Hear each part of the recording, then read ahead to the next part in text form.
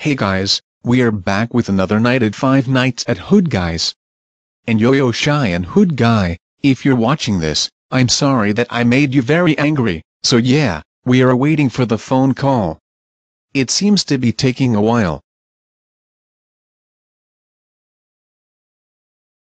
Oh, finally, the phone is ringing.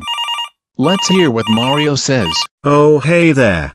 I see that you are here for the second night. That's nice. I already know that you survived the last night. I'm pretty sure that was very easy for you, but the nights get harder.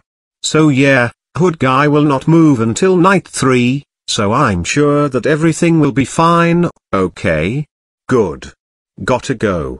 Bye. Well, Hood Guy cannot move until night 3. That's pretty good. It will make it very easy for me to make it to 6 a.m. Better check the cameras.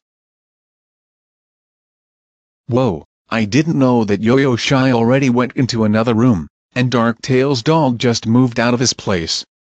But at least he is near the sign. And I can see Yo-Yo Shy in front of him. Oh no. Yo-Yo Shy is gone. I wonder where he went. Let's check another camera. What the heck? Yo-Yo Shy is watching TV. This is so hilarious.